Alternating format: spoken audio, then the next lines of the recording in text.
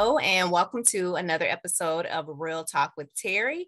I'm your host, Terry Cato, and I would like to welcome back our resident sexpert, Miss Bree. Welcome back to the show. Hello, hello. Welcome. And this is actually Real Talk with Terry After Hours, because this is the version of the show where we talk about things that are sometimes not PG. They can be R-rated. And sometimes we've even gone a little bit sort of kind of X-rated. So that's why we refer to this as Real Talk with Terry After Hours. So we are going to jump into this month's topic, and it is about men, sometimes women, but more often than not, men who have a problem with commitment in relationships.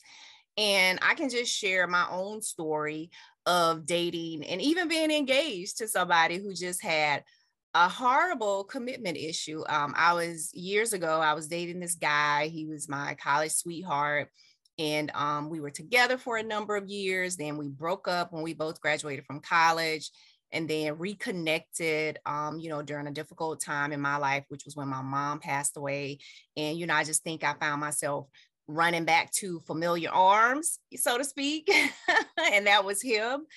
And we ended up getting back together. We got engaged. And, I don't know if he was trying to rekindle something that we had in college, but, a number of years had passed since we graduated from college. So for me, quite a bit of growth had taken place. And I just always remember him saying that in a relationship was like, well, I wanted to be how it was when we were in college. And I'm like, how many years ago that was? I'm like, it hasn't been a lot, but I'm like, that's been a minute since we graduated from college. I'm like, I've grown.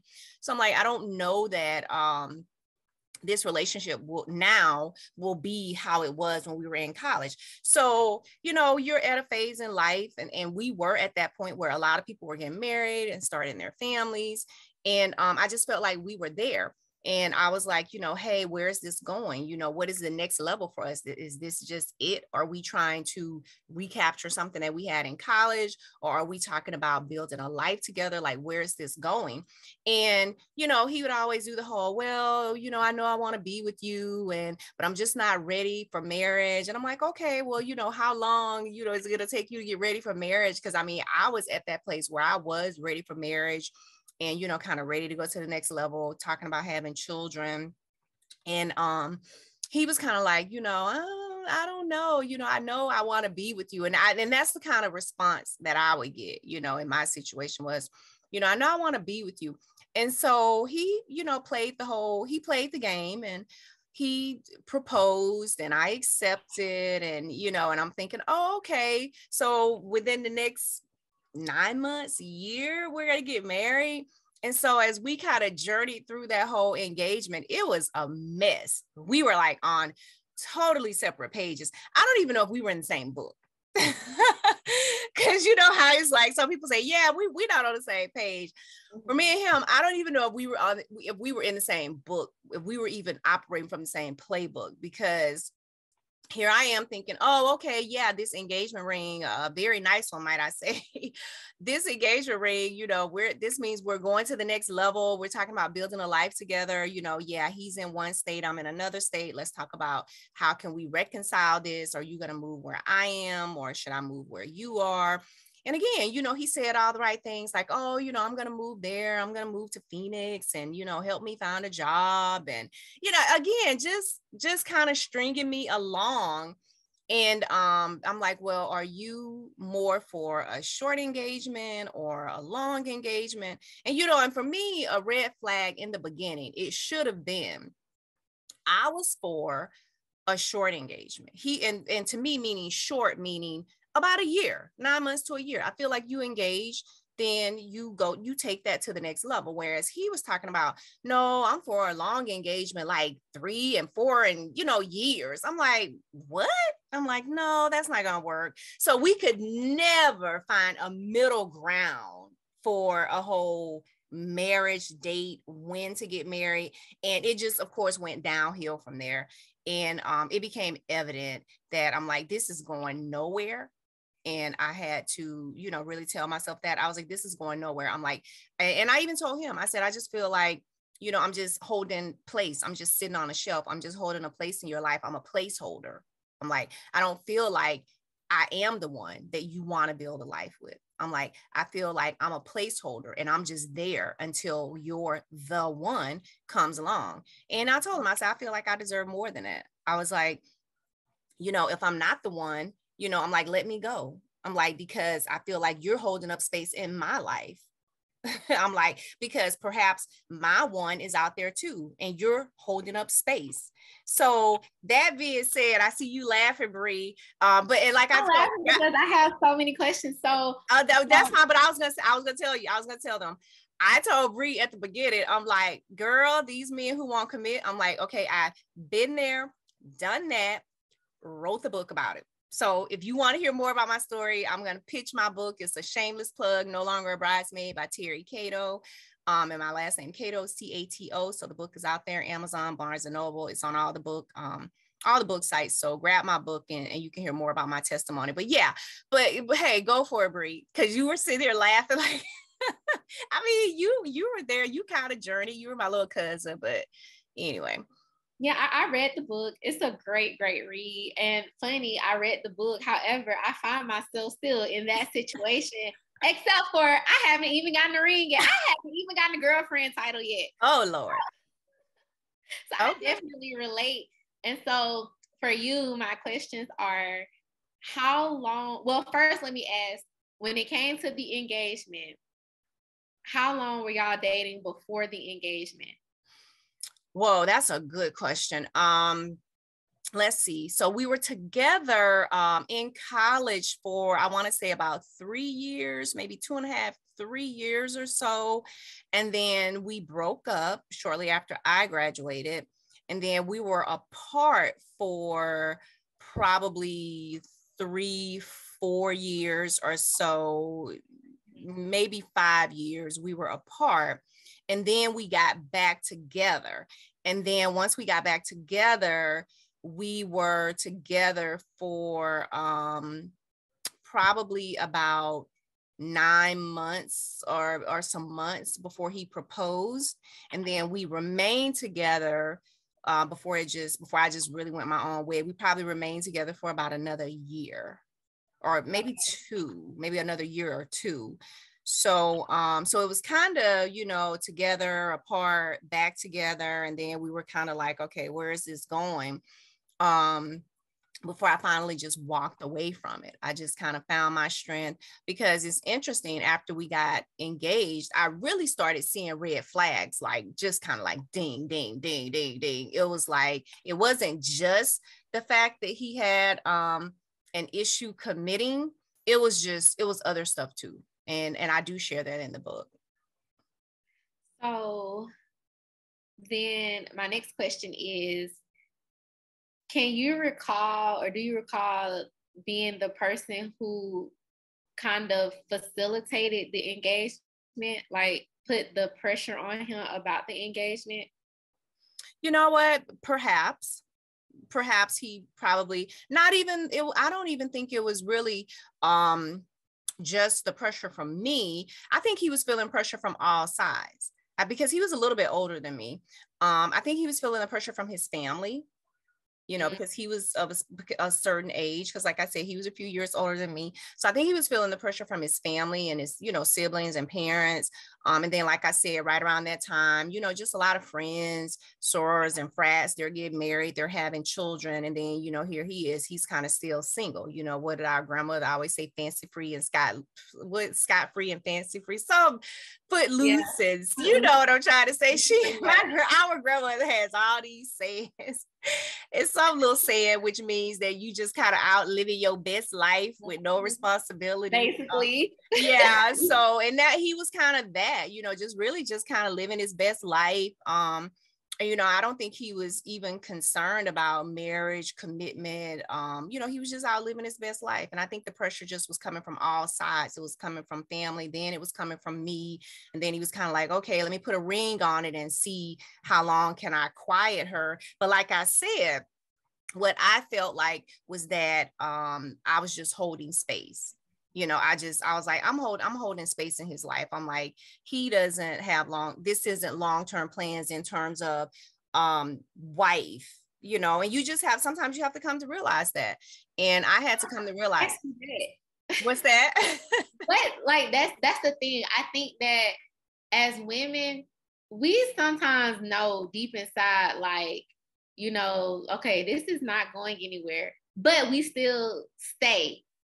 So that's what I want to know. Like, how did you find the courage to say, you know what, I'm calling this off because this is not going anywhere? Because a lot of times women give ultimatums, but we don't really mean the ultimatum, or we never give the ultimatum because we are indeed afraid of the potential that the ultimatum does not go our way. Absolutely. So where did you find that strength to say, I don't care. Like, I do not care. I am not going to sit in this confusion or be in a level of this relationship where I'm stagnant. Like, how did you find that strength to do that? You know, I mean, I don't know. I leaned into my faith. You know, I leaned into, I'm better than this. And that's not to say that anything was like necessarily wrong with him, because a lot of people were like, you broke the engagement off. And then the next question would be like, did you give that ring back? Did you? I did. And that was a huge discussion in our friend circle. It was like, she gave the ring back. And I'm like, of course I gave the ring back. I'm like, I broke off the engagement, and that ring, that was no joke. It was a really nice ring, and I know he paid really good money for it. So I just felt like, in all fairness, you know, yeah, I gave the ring back. Although he told me that I could keep it. He was like, no, I want you to keep it. I was like, no, I just feel like holding on to the ring is like I'm holding on to something that I know I have to walk away from. And it took a lot of prayer. It took some tears. It just took me realizing that I was better than just holding space in a person's life. I was like, I want to be a wife. I was like, and there's nothing wrong with wanting what you want. And there's nothing wrong with him wanting what he wanted. But it's just, if we're not on the same page, like I told him, I was like, I feel like it's unfair to me to hold me up, and you know that you don't have any plans of marrying me. Mm-hmm. I'm like, you're saying, oh yeah, I know you're the one I want to be. I'm like, well, when? I'm like, I need an expiration date on that. You know, I'm like, when? So it took some time. I mean, it wasn't anything that I just kind of woke up and was like, okay, this is the day. I mean, it just took some time. I had to think about it. I had to really pray about it. I had to be mature, and I had to really take note of the red flags that I was seeing. And I think a lot of times women, they overlook the red flags. And I was one of those women, you know, things would happen. He would do something or he would say something, and then I'll be like, whatever, I would kind of blow it off.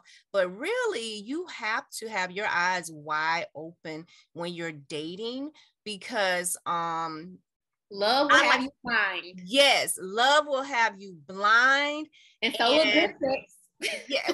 Oh my God. And if the sex is good, you really blind, which is bad.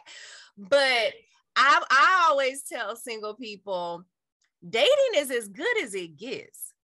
Because when you marry them, don't think, oh yeah, the best is to come. You seeing them at their best. And I'll never forget, you know, one of my pastors, and he would always say that. He was like, dating is phony. He was like, because of course they're going to put forth their best self all the time. But when you marry them, once you have them, that's when the real person comes out. And I don't care how you, oh, I know him, I know her, but you do not know a person until you share a house with them. You share a bed with them. You share a bank account with them. You try to come together and become one. Now, you do have a whole lot of married people that I like to say they're married, but they conduct themselves like singles. He got his accounts, she got her accounts, he got his debts, she got her debts. But honestly, when you come together as one, you come together as one. It ain't no his debts, her debts, it's y'all debts. You take it all on. It ain't no her account, his account. It's our account. It's our money, you know, and people take issue. People take issue with that. People take issue with that. And that's why I tell people, before you say I do, you better know what you're saying I do to. I mean, because you should not be two married people living in a house operating like you single. I mean, when you come together as one, you cleave, you come together as one. And I'm at the point where I've talked to so many single people and I've been in this, you know, for so long. I mean, some people just are not marriage material. And I think people have to look in the mirror and like be honest with themselves. I mean, it just say, am I really marriage material? And then the other thing I realized in this is that some people, they don't want to be married. That was probably the biggest revelation after I wrote my book and did like a little book tour and was talking to women and talking to men, just talking to people, you know, about the whole single journey. And that was probably the biggest revelation for me, is that a lot of people were like, you know what, Terry, I have no desire to be married. That was a shock for me.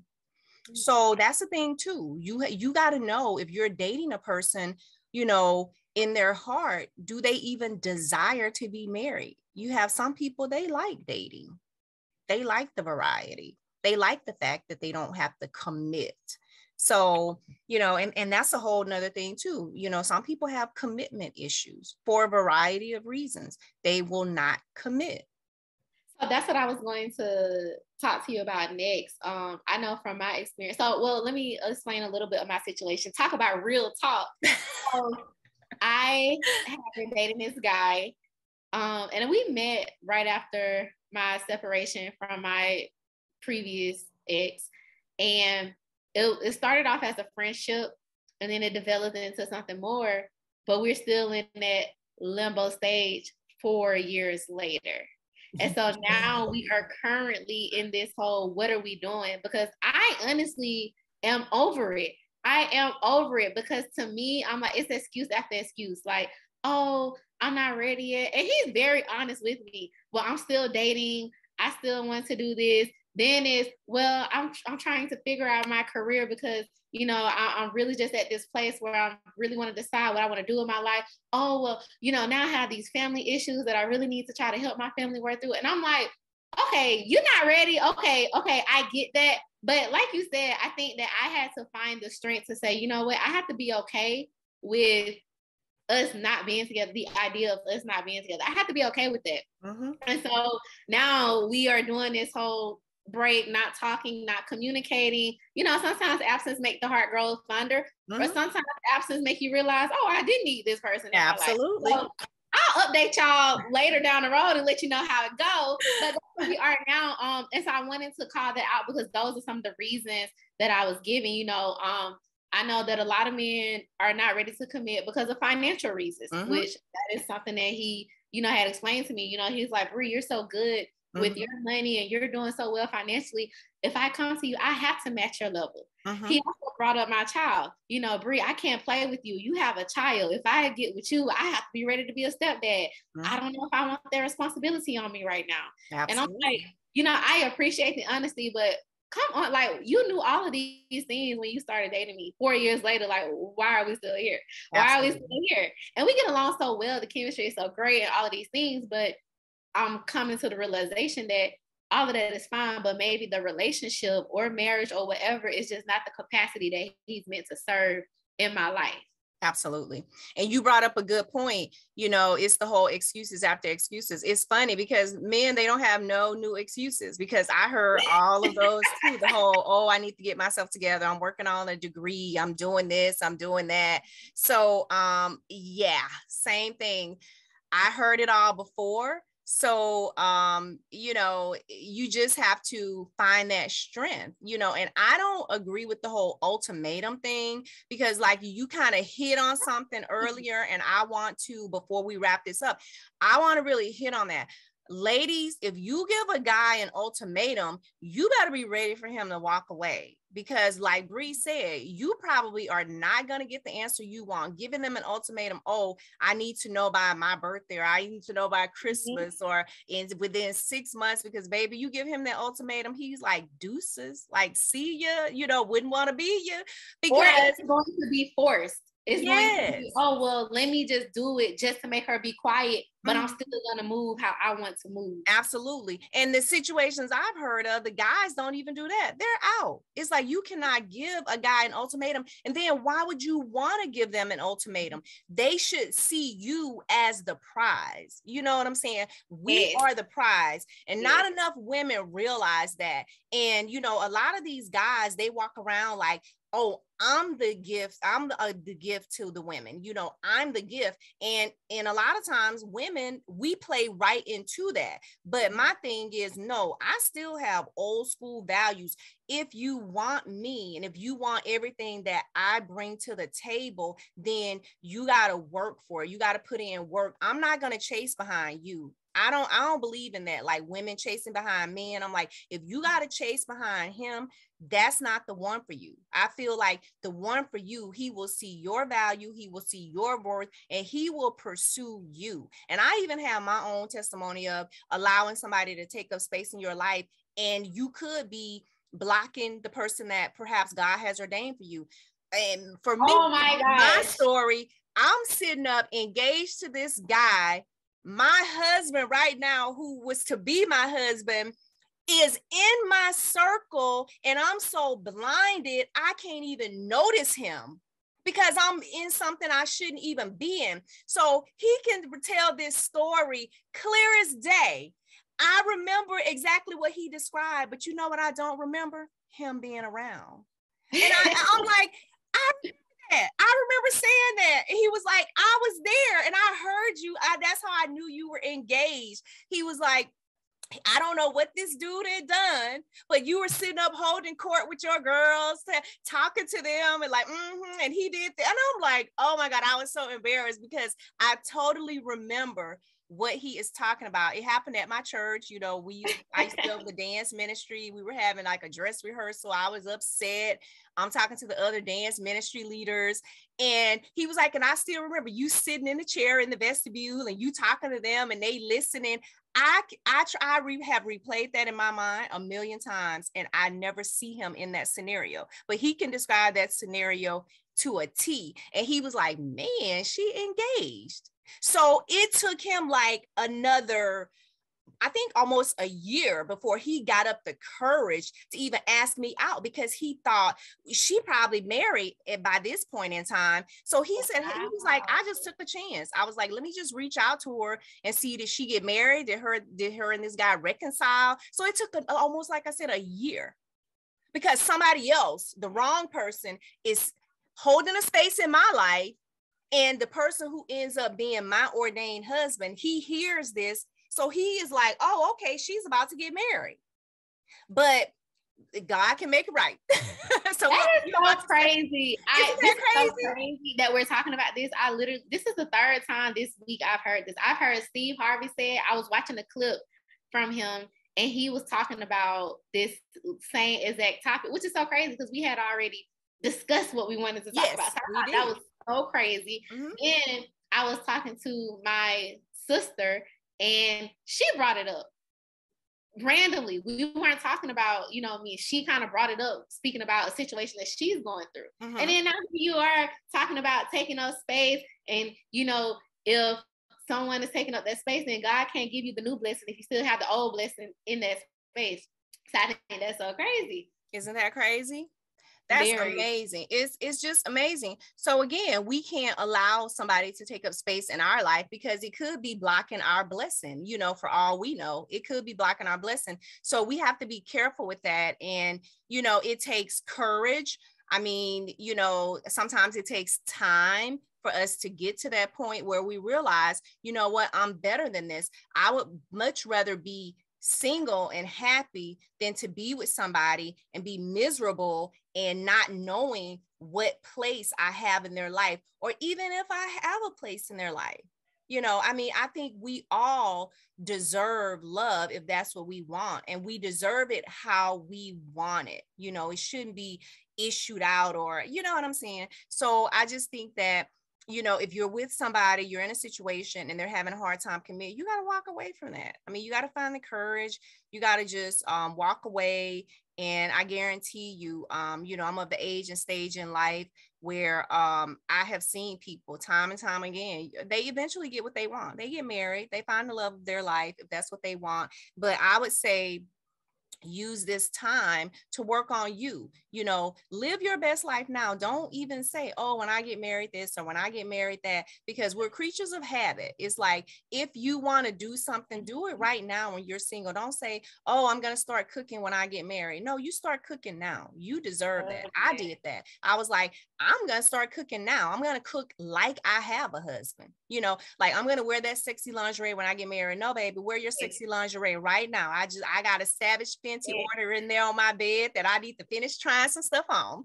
But it's like, no, wear your sexy stuff now, because again, we're creatures of habit. So it's like, if you're not doing it now, you're not going to just automatically turn on the light bulb, you know, or turn on the light when you get married and start doing something. You know, you start doing it now. You treat yourself well now, because again, no man is going to treat you better than you treat yourself. And people, they notice how you treat yourself. So you have to treat yourself well. You have to love.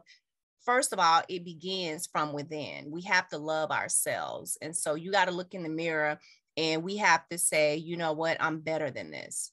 I'm better than this. So in closing, what do you want to say?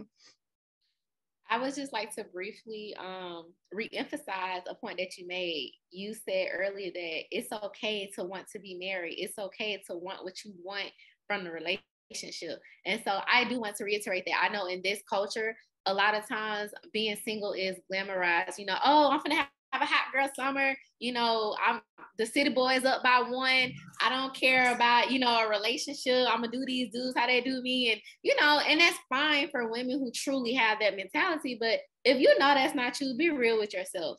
If you know that that's not you, that's not what you want. You Absolutely. want compatibility. You want the companionship. You want the relationship, the marriage. It's okay for you to go after those things. Mm-hmm. So, like you said, don't allow someone to make you their placeholder. And I'm also talking to myself, so don't attack me in the comments. I'm talking to myself too. Absolutely. Don't allow someone to make you be a placeholder. And it's okay to ask for what you want and be okay with letting that person serve the role that they're supposed to serve in your life instead of you forcing the role that you want them to serve. Absolutely. Thank you. And with that, we will close Real Talk with Terry After Hours. Again, you don't have to be the placeholder in anybody's life. You know, we deserve better than that. We are the prize, and we have to carry ourselves like we are the prize. And ladies, let's stop running behind these men, because there is somebody out there for you who will love and adore you for you. So don't let someone else block your blessing. Leave the space open. And with that, I leave you. Have a great day. And until next time, make this one count, and we will talk later. Bye. Bye.